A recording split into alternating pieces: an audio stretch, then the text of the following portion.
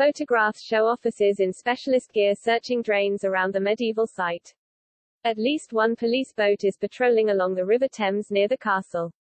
This comes just hours before the Queen is set to lead the nation in mourning for Prince Philip today as the Duke of Edinburgh is laid to rest. The monarch will shrug off the rifts and controversies that have plagued the royal family in recent months to say a final goodbye to her husband, who died last week at 99. Prince Philip's funeral will be attended by a small group of just 30 people, including heirs Prince Charles and Prince William. Prince Harry will also be in attendance, joining the family for the first time in over a year while the pregnant Duchess of Sussex is remaining in California following medical advice. Members of the public are being urged to stay away due to coronavirus restrictions, though the service will be broadcast live by the BBC, ITV and Sky News. A national minute's silence will be held at 3 p.m. to commemorate the Duke of Edinburgh's life.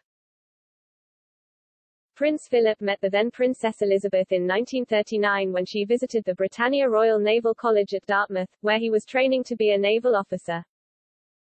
He served with distinction during World War II and was mentioned in dispatches for his bravery during the 1941 Axis invasion of Crete.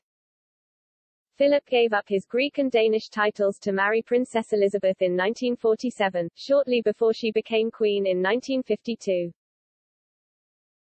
The funeral will be attended by the couple's 4 children, Prince Charles, Princess Anne, Prince Andrew and Prince Edward.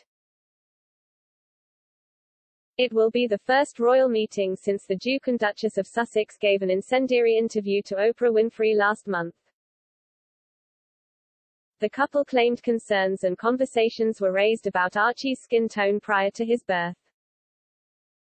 In response, Prince William insisted the royal family is very much not racist, whilst a Buckingham Palace statement said some recollections may differ about the events discussed.